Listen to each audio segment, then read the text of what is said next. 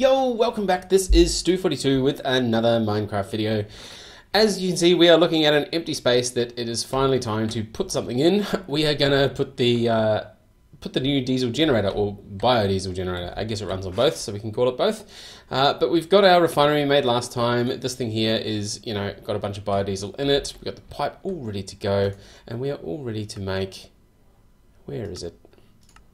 Diesel generator. Now, this is a bit of a crazy machine. So I think we're going to put it around, let's just stop that. We're going to put it around this way as it is on the page. So we're going to have the generator blocks at this side, put the radiator out this side. We're going to need 9 radiator blocks, heavy engineering, 27 of those, and 6 generator blocks. So pretty heavy price tag. It's like 200 steel or something to make. But this is where we're going to put it, and this is how we're going to make it. So as per usual, I'm going to run away. We've already got 1 heavy engineering box. We just need 26. That's cool. I'm going to run away and make all of these because it's just a bit tedious. So I will be back once I've made a bunch of blocks, and then we'll look at placing this and turning it on.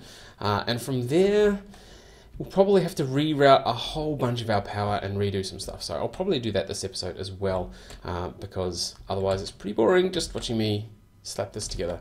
Alright, so I will see you in just a moment with all these bits. And huzzah, we are back, and we have pretty much everything we need. Oh, we don't need that, but we do need the radiator block. We're going to have a bit of a spare one left over. So what we're going to have to do is decide where we're going to put this. What are we going to do first? Generator block at this end. So I wanted to leave a bit of a gap just to make sure we had room. So we go there, and then 3 there, and then 1 there. Seems reasonable to me. So that's that. Now the radiator block, actually we'll do the radiator blocks at the end.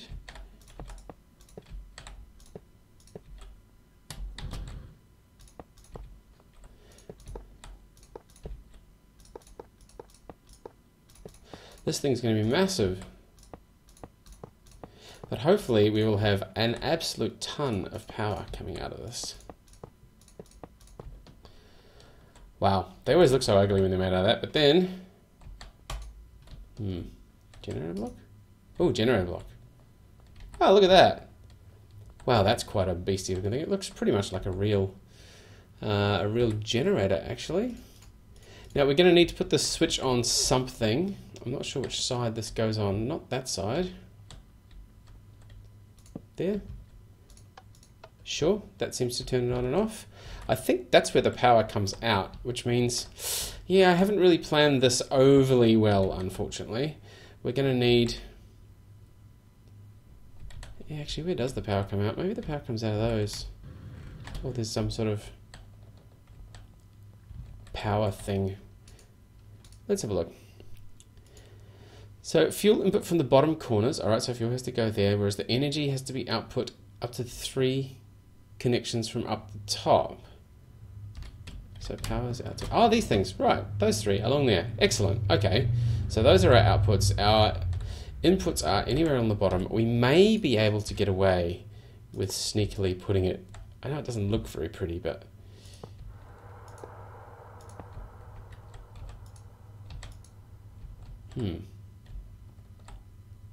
Well, it doesn't sound like it's going, unfortunately, which means I think we're going to have to bust that. Let's wasting a little bit of fuel here.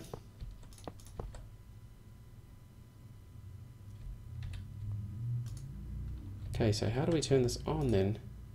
Oh, ha! Okay, so you can mirror image it. Awesome. In that case, I might mirror image it and put the switch around the other side, because that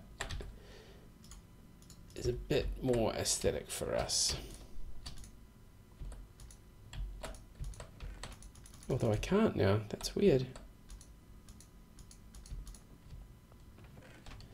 Okay, I don't know what's going on. And I can still put it on that side. Okay, that's a bit bizarre. Alright, so we're going to keep it around this way. But nothing is working and nothing is running, so I'm not sure how this is supposed to work, unless we're supposed to have it going in both sides. which I thought would be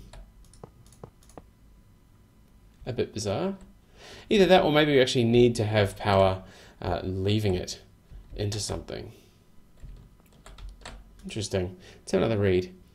Energy output to the top, split connection, the small terminal on the side will turn off the generator supply to return. Cool. So you can mirror it. Yep, so we got that in there. Cool. All right, so nothing much more we can do. So I'm gonna once again run away. This thing looks pretty cool, so I really want it to work. But we're gonna probably have to hook up some power, which means I'm gonna have to rejig the way all this stuff works. 4096 means we're gonna probably need the bigger power as well. So basic wiring. So I don't know if that tells us how much each one can handle. It's a voltmeter. RF, so yeah, it doesn't really tell us how many each can handle, which is not very handy either. Really? No, and there's nothing in there that looks like it as well. So it definitely seems to be here. Power, the wires seem to be the thing to do it, but I don't know which one we're going to need to make. So let me go away again. I will see what's going on with this, and we'll come back with some extra cabling. We'll wire this thing in. Yeah, we'll wire this thing in with Immersive Engineering cable, I think. We can run through the middle. That's pretty cool. Yeah, wire this in with Immersive Engineering cable and see where we go from there, and hopefully we'll get this thing to actually start up and make some noise. Alright, so see you in just a moment. Okay, we are back with a whole pile of components now. So we've made a few things we're going to need to get this thing to power. It does look like it will only output and use power when it's actually got some stuff to do. So what I'm going to do is we've got these HV wire connectors. Now there's something worth noting here. Say we throw an HV wire connector down here, and then, I don't know, we put another on the roof here, and then we have a capacitor. Let's just throw it down here, and then we have another HV wire connector there. Now, if we use our wire to go from there to there, and then from there, oh, you cannot attach this wire here. So this is the interesting thing with these. These are only connectors, they're not relays. So there's actually a completely different block for the relays, which are these things, the HV wire relay. And that way you can sort of put the wire there, that connects to that, that connects to that, and there we go. Done. Looks kind of pretty. Holds the wire up out of the way. Of course, we don't need it here because this is just close enough that I could, I could break this and have the wire just directly from there to there and start filling this up. In fact, we're going to do that right now. So one of the things I am going to need to wire in though is this to this. So we're going to throw HV straight into it. We're going to put, well, we're actually going to need to use a relay right here. So we're going to go from there to there. Now I wonder, can we go from there straight through? We can. That's pretty cool. Okay, so this thing here, in my testing just before, we've used a bit of biodiesel. There's no power left in there. So as soon as we flick the switch, look at that. Music to my ears. This now has a bunch of power. We're making biodiesel faster than we're using it, which is always a good sign. This thing here is, so that's 2040. Now that's very interesting. So that means we're obviously sharing between the two outputs.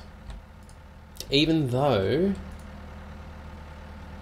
that's kind of full, 2040. All right, so this is actually a little bit of a tricky thing. So one of the things I think would be a really good idea to do with this is not to use that, because wasting 2000 RF per tick just on this refinery, I mean, this refinery doesn't need 2000 RF per tick. It barely needs 100. It doesn't use a lot to run on. So what I'm probably going to do is we'll bust this. We'll bust that. And we'll end up putting a capacitor down here. Wow, that's nearly full already. That's crazy. That's crazy. Can we put it there? We can. Ooh, I'm liking this. I'm liking this a lot. So that's disabled. Oh, we'll leave that. I wonder if we can just output from there to there. That would be very interesting.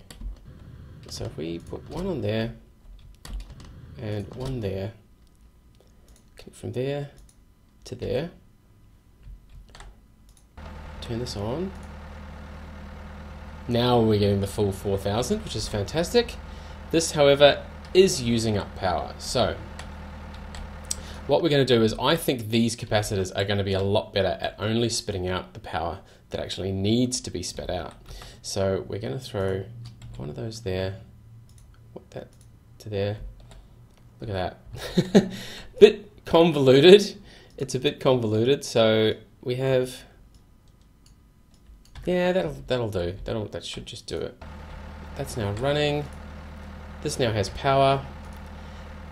And this is still getting 4000. So as you can see, that was what, 4077 before, so 40 RF per tick.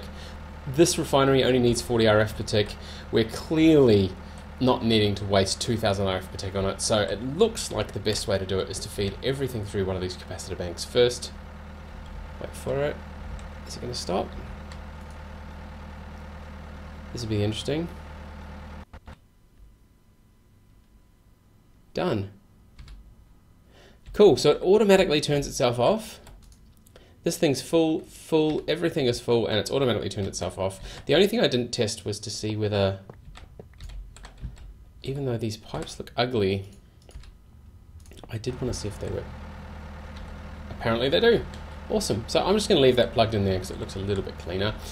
Maybe I might do it down into the floor and put some glass, you know, some pretty glass in there so that you can see it underneath. But ultimately, I don't really care for here because it is just the engine room. And that's stopped again, and that's stopped again. Awesome. So yeah, obviously a bit of rejigging for me to do here. I'm going to have to remove this. Yeah, this capacitor bank is going to have to move from there. I mean, that was just a convenient place to put it, but I may throw it in this wall here. Yeah, potentially, and then I could have the power from there through to the wall, and then the output, one side can go out to here, and the other can go up. In fact, I might even make this whole wall into one big capacitor bank if I make a few more of them. But I will do that off camera. That's a pretty boring thing again for you guys to watch. So next episode we'll come back and I'll probably just show you what I've done at the start of next episode, just to make sure you're across what's been happening. But in between now and then, I will destroy all these cables. I'm gonna swap them out. In behind the walls, I'm probably gonna use the flux ducts. So there we go, 8000 RF per tick, Redstone Energy ones. Well, okay, I'm probably not going to use those ones. I'm probably going to use, what's the hardened ones do? 800? Flux plated. See, that does 2000 RF per tick. And that is, yeah, no, it's still the Redstone Energy flux duct. We're going to need fluxed electric. Yeah, okay. So these are crazy to make. Saltpeter, blitz. Yeah, blitz rods. I don't get blitz rods very often, unfortunately. Although,